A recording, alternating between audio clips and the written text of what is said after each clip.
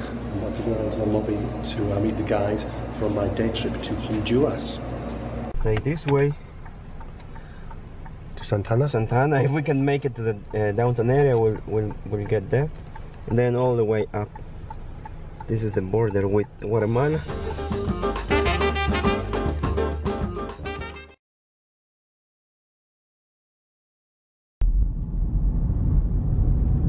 So about 2 hours to the Guatemalan border. Yes. And then 4 hours in Guatemala. 2 hours in Guatemala, and then up to Honduras. So we're just going to do a little bit of a pit stop to get a coffee to wake ourselves up. So I'm absolutely knackered. Right, armed with coffee, on we go. So we're just going to head to this place called Santa Ana. Let's have a look at it, a little historical town, famous for its coffee production. So we're still in El Salvador. Since that time, the city is named La Ciudad Heroica, something like that. So this is the historical centre of Santa Ana. Made so many from coffee.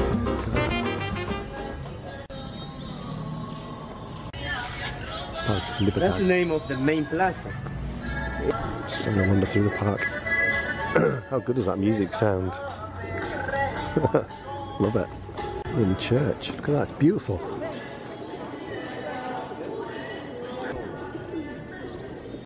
So there's the Theatre de Santa Ana. So a very fleeting visit to Santa Ana. Now off we go to the Guatemalan border. This is new, by the way. The textile plant, they're all queuing up to get into work. Still in, is this still San Santa Ana? Yes. So we're just driving through a little village called Texas. That's the name of the cartel as well. And there's lots of drug cartel people who live in this area around here. So look at that mountain in the distance. It actually forms the natural border between Guatemala, Honduras and El Salvador. And at the top you can step between the national park. Right, so we're at the El Salvador immigration border.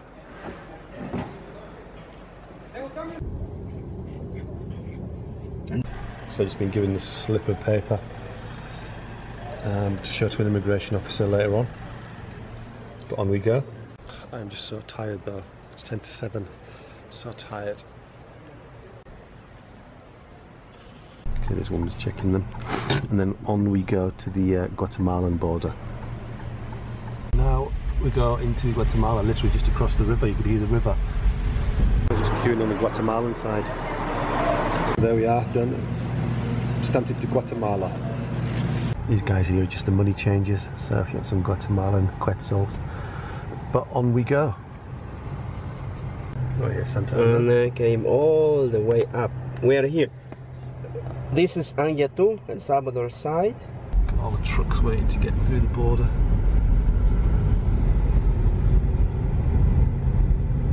So we're just driving to the first main town that we come to. It's written on there, was that it? Quezaltepeque. That's what it's called. That's where we are. Just driving through on our route to Honduras. It's okay, or yeah, farther back? No, it's fine. On we go. Guatemala. Guatemala. But no, we're turning this way to go to the border of Honduras.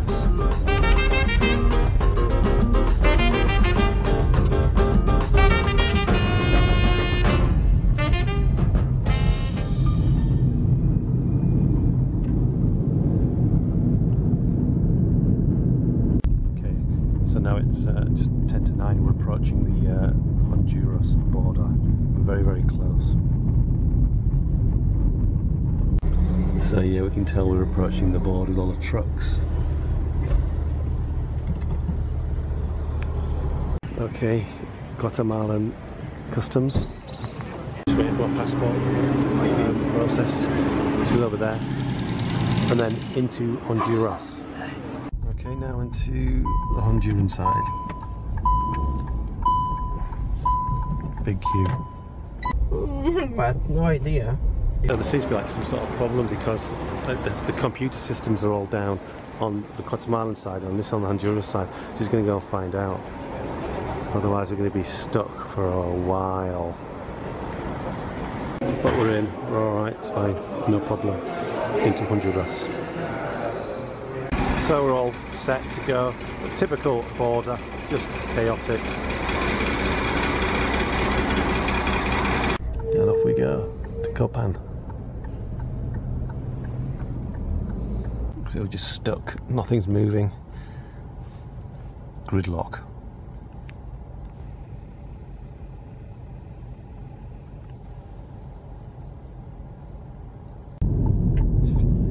Big wingspan. Is that a turkey vulture? Yeah, turkey, like yesterday. Yeah. Local Honduran school. These vehicles seem popular in Honduras. So this is a little village, Copan village. Cemetery there which is passing. Familia Cruz Buesco. So yeah, just walking busy.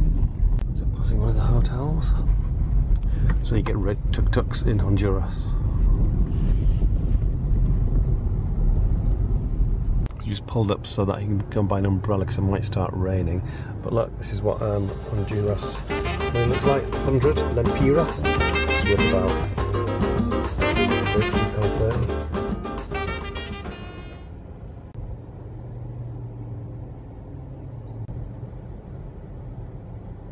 So I'll be coming back here later on, but it looks quite nice, doesn't it? We are at the Copan archaeological site. So just securing the services of a local guide. Looks well run. Eating a sandwich. So this is the plan of it.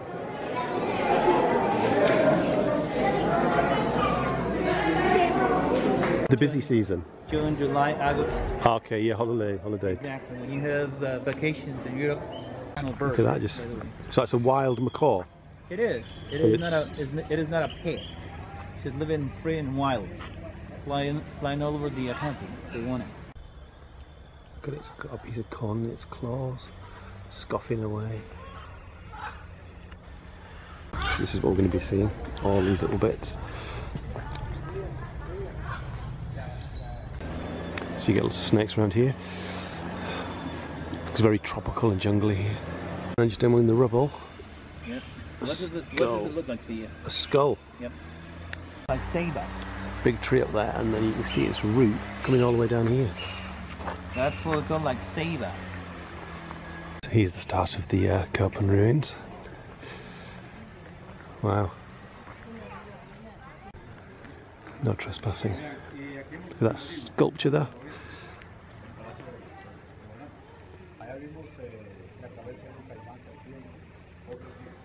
And that's a typical Mayan face. There's a T at the end. He's just pointed out it looks a bit like Arnold Schwarzenegger. He does. I'd be back. So looking at that there, this is what it did look like. I'm very impressed. So you can see that tree sticking out, which is there. Yeah. So it's exactly the same size, the same color, the same thing, like the real thing that we're seeing. So this replica is about 8 years old. You were saying 8 years old. The real one's in a museum. Look at that. But guide saying can't tell the difference between the real and the fake. Those are the 16 kings of the Copan's last one dynasty.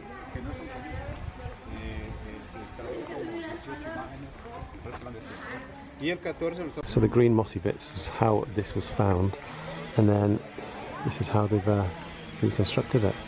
So this is reconstructed stone? Exactly. Okay. They have been partially restored.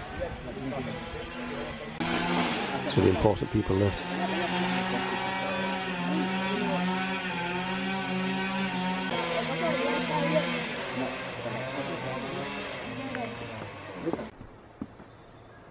Tomb. Out of the tomb, but anyway. So there would have been treasure and skeletons and things down there. And that's him.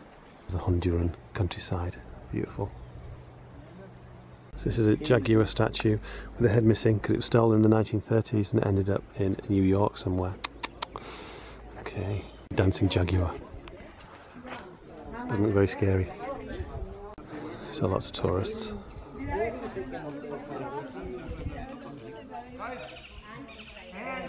Sun god. Scary sun god. Mm-hmm. King would sit up there and this is where the audience sun would god sit. reincarnation by himself. And these are the altars for animal sacrifice. You reckon a jaguar was sacrificed on that? But the sun god. Wow. The sitting sun god. Like the main plaza. The thing that you see covered up out of this kind of ugly tarp is the hieroglyphic stairway, the temple of the inscriptions. Where you see the ramps, that's the pole courts of the pole game. So we just climb to the very top of where everything is. Great view.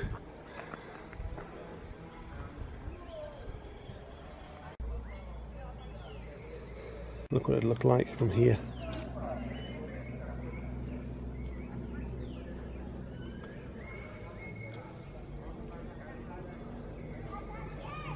So yeah, quite impressive. Like it.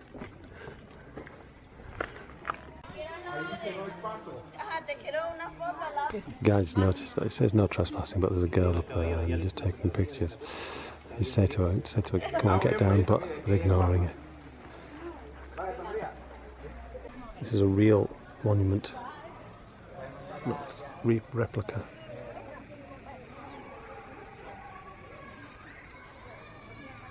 So this is to protect it from the elements, but look, there's a fabulous staircase. We were just having a freeze thaw. It's like wet thaw.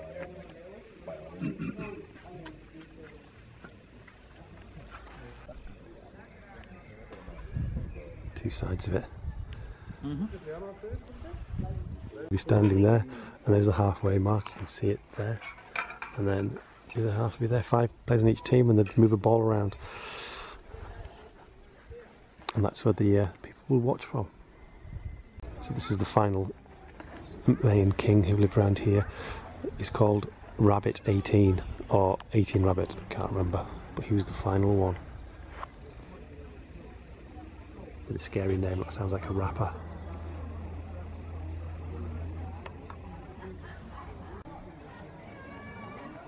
There's just loads of these for each of the main kings. But apparently this is the best one because it's all got some of the paintwork on it. You see the red paint. Like squirrels, like rabbits, hamsters, Okay.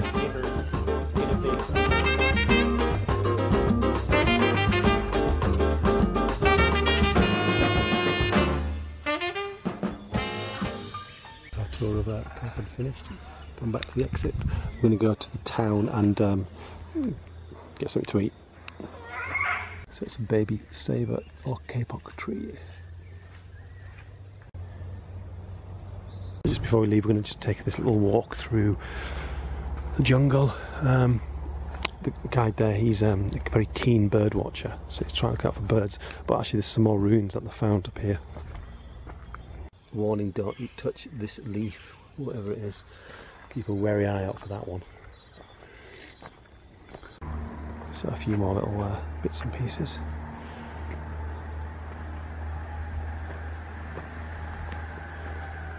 Look at it.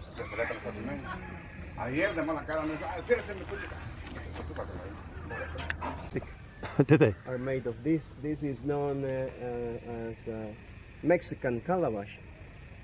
The fruit has a hard shell. Bring some. Back to the car. Stopping at this little souvenir stand. I'm going to buy something. Hopefully. He's got this. $2. The locals going by. So now we're going to go into the town of Copan ruins. Here we go. Very steep. But this is nothing compared to other. So some other streets. It's crazy. So stopping here for lunch. This little place here. Flame of the forest. Feels like we're in Cuba. Yeah, I'll go there. Get traditional meal. How'd you say Baleado? Baleada. Baleada.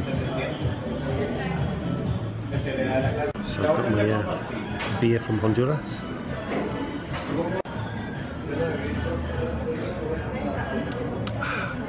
See what it is. So it's what is the bread? Todd? Wheat. It's wheat. And it's got all sorts in it. Yep. So we're going to start and go in the market, which is one of these buildings.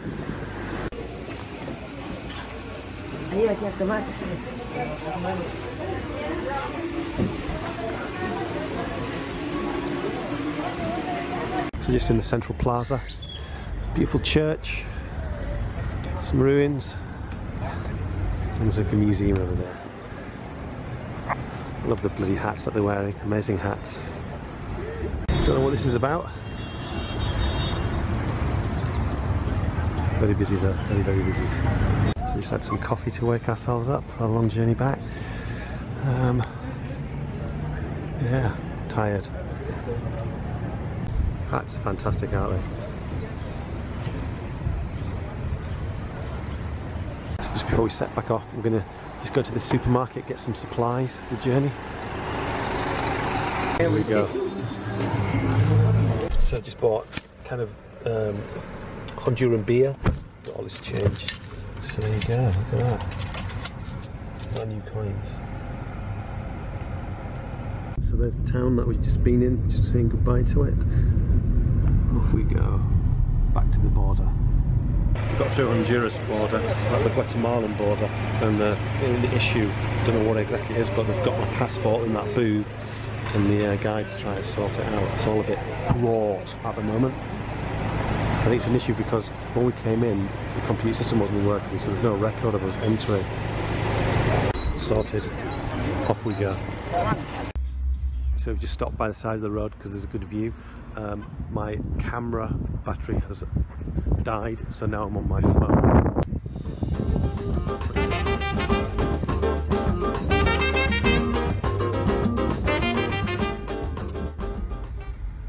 So back on the road, approaching the border, Guatemala.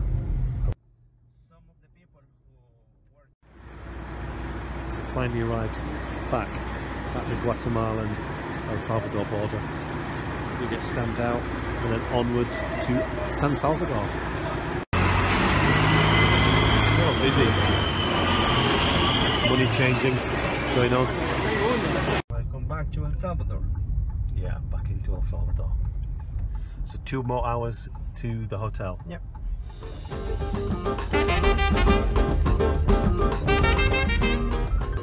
Just stopped by the side of the road because look at that view. Look at that. Amazing. So we just stopped in this town of Metapang.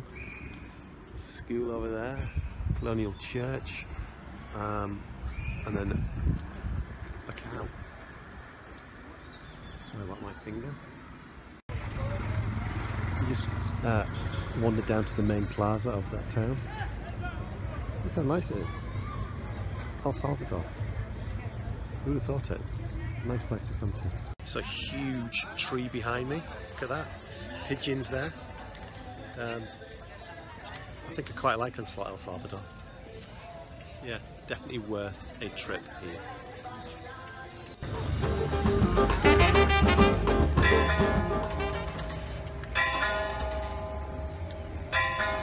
Time to go.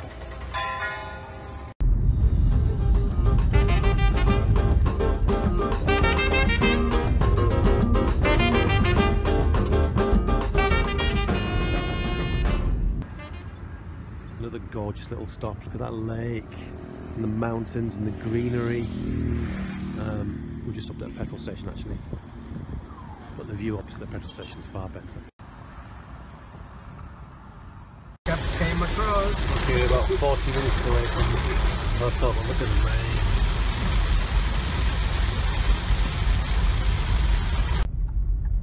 So back near the hotel, here we go. There it is.